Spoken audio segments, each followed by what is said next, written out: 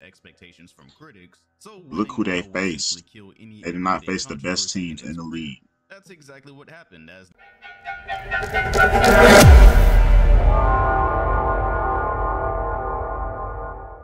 What's good, YouTube? It's your boy Caleb. Let me back with another video. Today we got here's where we stand before the 2024 NBA season.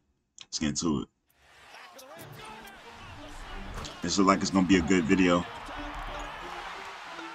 Y'all already know what we got going on for next season, man. With the 2024 season among Month us, I out. wanted to take a look at where we currently I'm gonna let him stand. talk though. This is in terms of stories, rosters, competition, anything relevant to the most important teams as we head into the start in October. And if you happen to be in a sports betting, DraftKings is 100% Prize relevant Picks to finna you. go crazy this Season year. of sports is finally kicking off, and even though you know W ad. bets NBA champion Denver Nuggets, who've been very quietly celebrated for getting the job done early. I wouldn't say Last quietly, season's bro. They got their contenders respect, video, bro. I'd said this was the first time Nuggets just want, simply bro. Nuggets fans just want them to be looked at as the top team in the league just because they won the ring, bro. This is not how things work. Like, it's better players.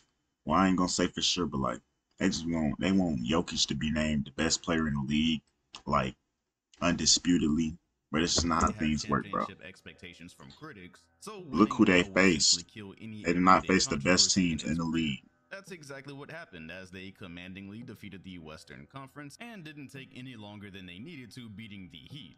They've got their championship core locked up for at least a couple of more years and probably much longer than that. So the only concern is the predictable loss of Bruce Brown. He was an excellent cog for the team, especially down the stretch in their run, and it's fair to say he was not replaced. I never thought Bruce Competing Brown is an would be a extreme piece task to in a a league with championship this team, though. I disparity, say but that. I at least Facts. expect Jokic to continue adding MVPs down the road as he and Murray continue to dominate and hopefully stay healthy.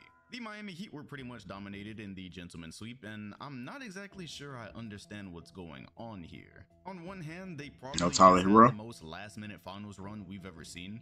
After the roller coaster regular season they had, it just shouldn't have been possible. So who Facts. is anybody to say that what they have right now isn't good enough to go again? That And being won. said, they lost Gabe Vincent and Max Strus, while Dang, not having they the sure did. I deal forgot. to offset those losses with Damian Lillard. A little over a month ago, the trade seemed like a sure thing. Today, we don't even have a slight clue where it stands. Facts. It's being weird. They being weird right now, bro. The NBA being weird. Is not enough depth at the point guard position to run it back. So for now, we kind of just wait and see if the trade ever happens. At 33 years old, they're running short on time to provide Jimmy Butler with the tools to finish the job, and who knows if you can count on another MJ run from Caleb Martin. I really do wish I could tell you what's happening in Golden State. Oh my goodness, we're getting a ring next year, bro. I don't care what nobody say. Bro, if y'all really look at the season, bro, it was really like ups and downs due to, like, you know what I'm saying, what happened to Draymond and Jordan Poole. But if you really like take all of that aside and you look at their basketball issues, you know what I'm saying, they always been a small team. They was always top defensive team in the league. So that doesn't matter. They don't need no bigs. They straight on that. They just needed a backup PG. And now they got CP3, bro. He can do a better job than Jordan Poole. And Jordan Poole, my guy. You know what I'm saying? He gonna be a superstar one day. But he not what CP3 is, bro. The video I made a couple of years back discussing his story with Steph, you know how awkward this is, or you know how awkward it is if you've just been paying attention to that relationship in general.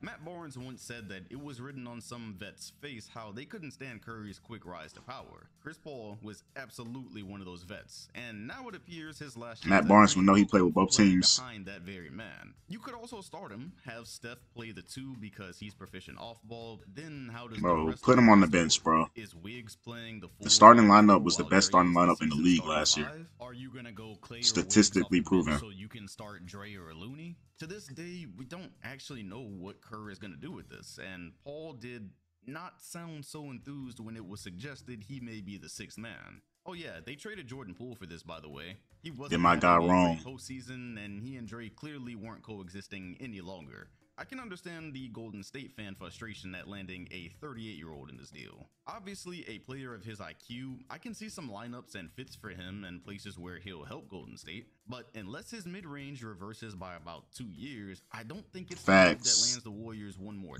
I ain't gonna lie, we need 2021 CP3, bro. He gotta come in this season healthy, bro.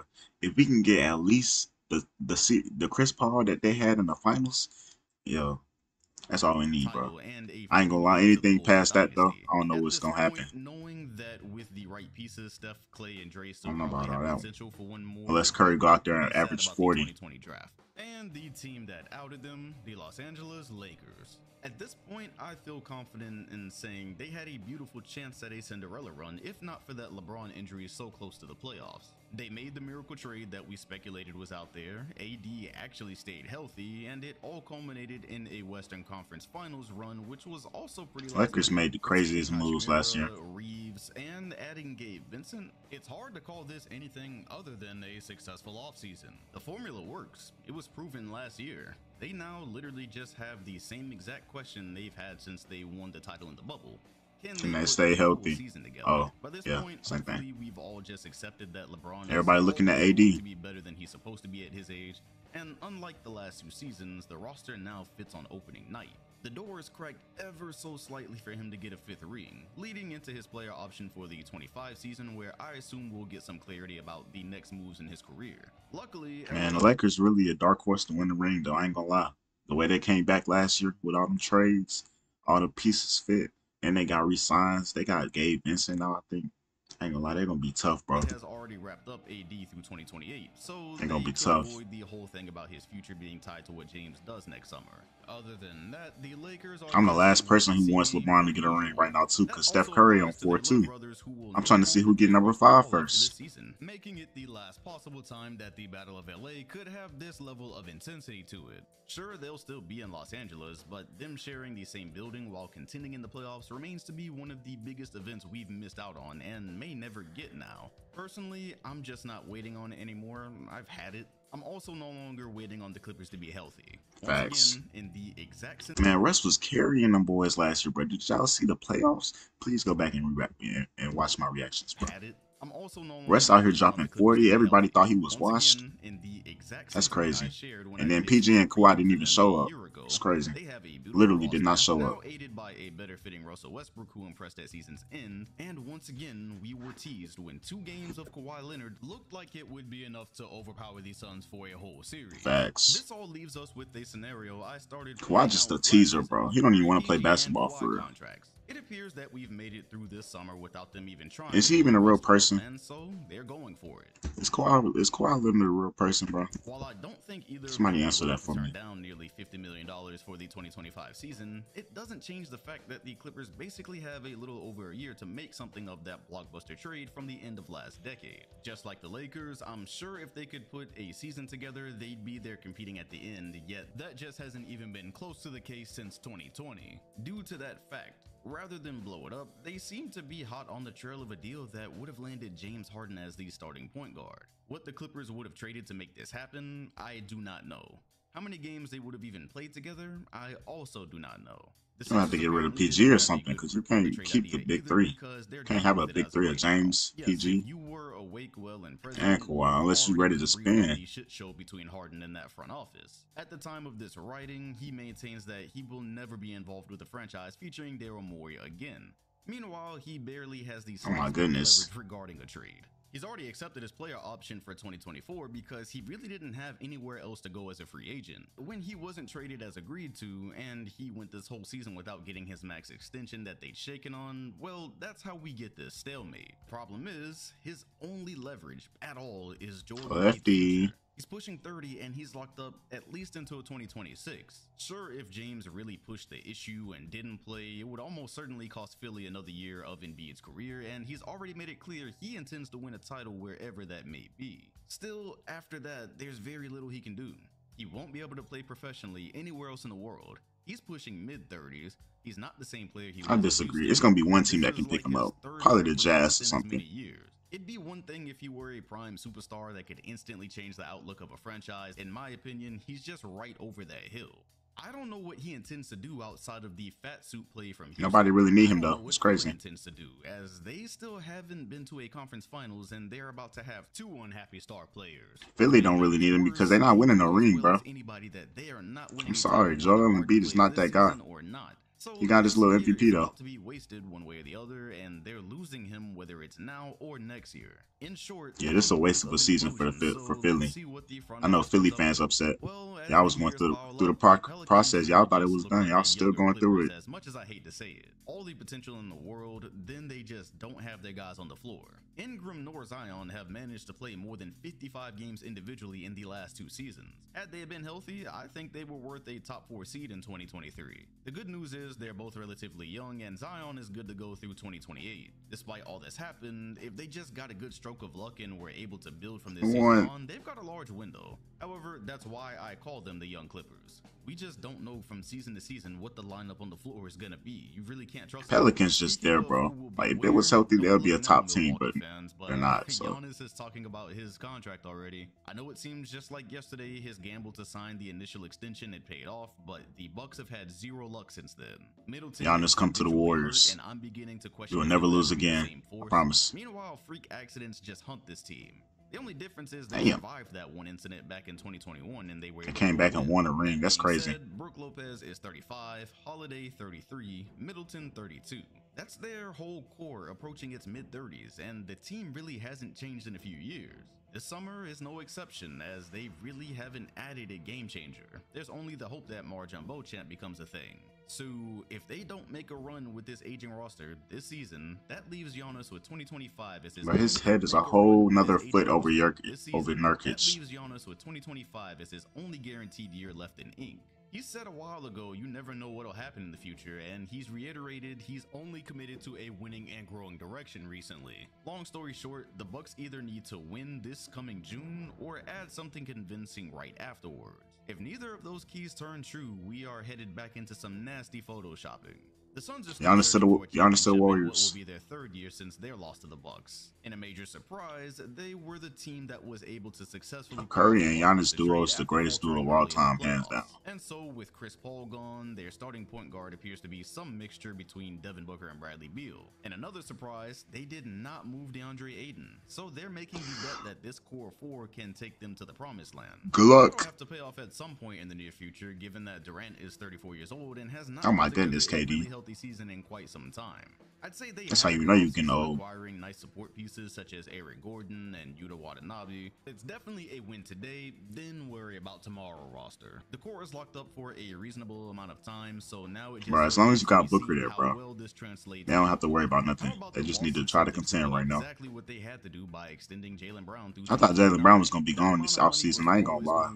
He still can get traded though. Basic struggles he has as a star on a contending team, but they could not just let him eventually walk for free, nor was there a significant trade out there to be made. Not a realistic one. Who would they try to get? They need to get Dame, bro. Not have to trade Marcus Smart. He was also the only piece that they could trade to get some type of game-changing value back. It's a massive gamble because he's been known as the heart and soul of this squad, but there's no doubt that what Porzingis brings fits nicely into some of what the Celtics need to clear the mountaintop. Of course, as always with Boston's recent luck, he's already struggling this summer with plantar fasciitis, which is a terrifying factor for a 7-foot big man. I'm personally waiting for them to spoil my mood by saying he needs time to rehab during the season. Hopefully it doesn't come to that. In any case, no, we're trying to see Porzingis play for the Celtics, bro. All fair criticism no injuries. Aside, Jason and Jaylen have had. Is he gonna talk about Jordan Poole they've wagered to the Wizards from the average 30? Although probably lead the league in scoring. About how the supporting cast looks in a couple more years when both of their payrolls are in the stratosphere. Marcus Smart was sent to the Memphis Grizzlies of all places, who are in a less than stellar situation.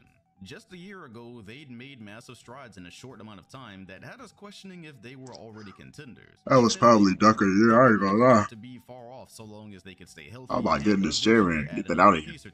That's when the Jaw saga started, where he just could not refrain from doing obvious brand risk activity off the court, eventually leading to his massive suspension to start. Lucky should have been more. He did more than 25 games, but I ain't tripping. I am trying to see him play at the same time.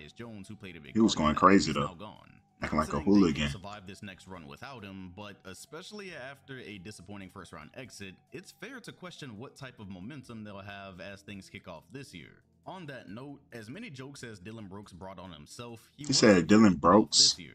That's crazy. Note, as many jokes as Dillon Brooks brought on himself, he was a very solid defender for them that practically got exiled. Smart should be able to replace that, but the vibes are less than immaculate, especially considering Brandon Clark will also be out for the beginning. They'll basically need to see how much better Desmond Bane and Jaren Jackson can get in this time to gauge what their chances are when Ja returns. It's actually a good chance for the Grizzlies if you think about it, because if now they finna evaluate if Bane can handle being a number one scoring option while Ja, he need to average at least 25 points going into the season. And then Jaren Jackson, he need to take a big leap this season offensively. And he already like one of the best defenders, probably like top 3 in the league. He's won DPOY. He probably need to take another defensive leap next season too.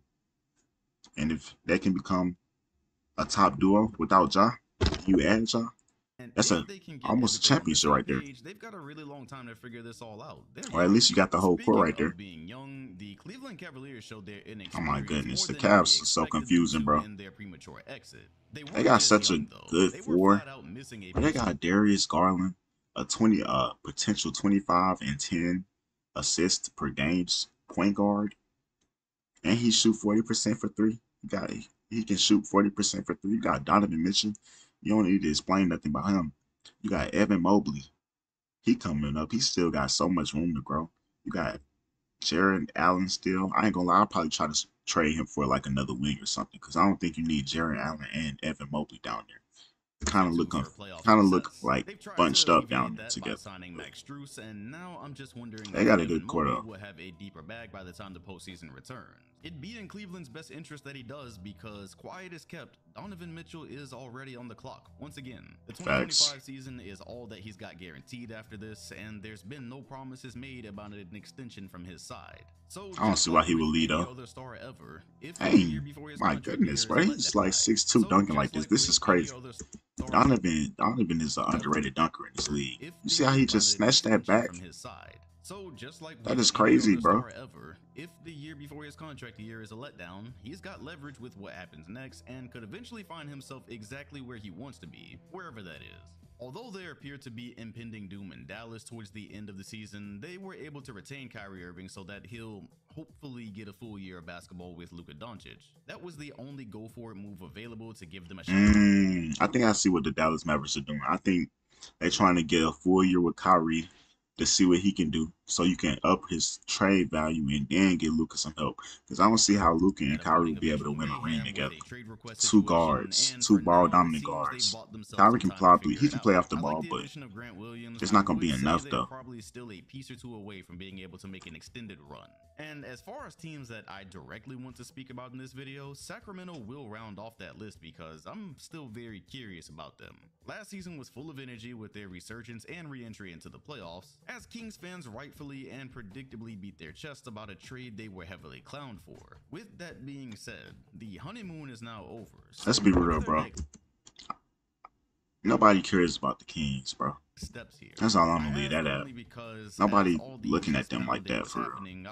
They're a good team, but like they're not winning no championship anytime soon. They're super fun. They're a good team, but oh my goodness, De'Aaron Fox, what are you doing right now? Why did you just dunk him like that? That is crazy. He just hanging. Last year, when it was pointed out that veteran and contending teams wanted to play them in the first round since they had a high seed, and then that turned out being a 50-piece in Game 7.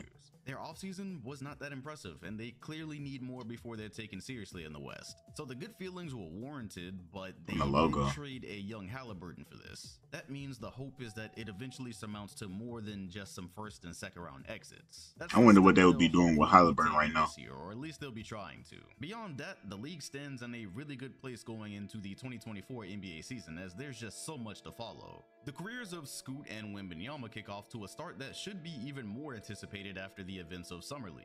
There's plenty of young talent to keep track of in Orlando, Houston. You look in Detroit and Cade Cunningham is coming back. OKC is probably playoff worthy this year as they get to throw Chet Holmgren's rookie season low key. With the they probably are playoff worthy, low key. Oh yeah, Ant-Man. Had a great offseason. And of Ant course, gonna average 30 this year. No overwhelming super team in he should at least 28. In a row. I've got to say the 2020s have been beautiful so far in the NBA, minus Facts. that 1 year. But if we're mentioning super that 1 year at the end, I guess the Suns fit the definition technically. Yet when they're a super team, what they have to prove in terms of fit and staying healthy for an entire season, they aren't even the favorites right out of the gate. Still a super team. Is still intact. Of course, these are all things we will have to wait and see, and as September rolls in, getting us 1 month You got closer, 330 point per cannot game wait. Let me know what you're scores. looking forward to in the 2024 season, maybe give your contenders, and who's the favorite going into it, given that the parity is where it is. If you enjoyed this video, hit the like button, sub, and hit the bell next to my name if you want notifications every time a new video drops. Appreciate you watching, and I'm not gonna lie, AW video though. First thing I'm looking forward to, Jordan Poole 40 ball, Jordan Poole 50 ball, Jordan Poole 60 ball. He gonna get all of those marks in probably like the first 2 months. He probably gonna lead the league in scoring, let's be honest. Warriors probably gonna be the #1 seed. They got their perfect backup point guard now. They had the best starting lineup in the season last year. Their starting lineup didn't change. Jonathan Kuminga finna go crazy. You know what I'm saying? You know what I'm saying? The whole league finna go crazy, really. I'm trying to see what Giannis talking about. Giannis trying to get some revenge for next season. Because he ain't got an MVP in 2 years now. He probably should have like 3 or 4 right now. AW video though. If you enjoyed this video, don't forget to like, comment, subscribe. Let me know what you want to see next.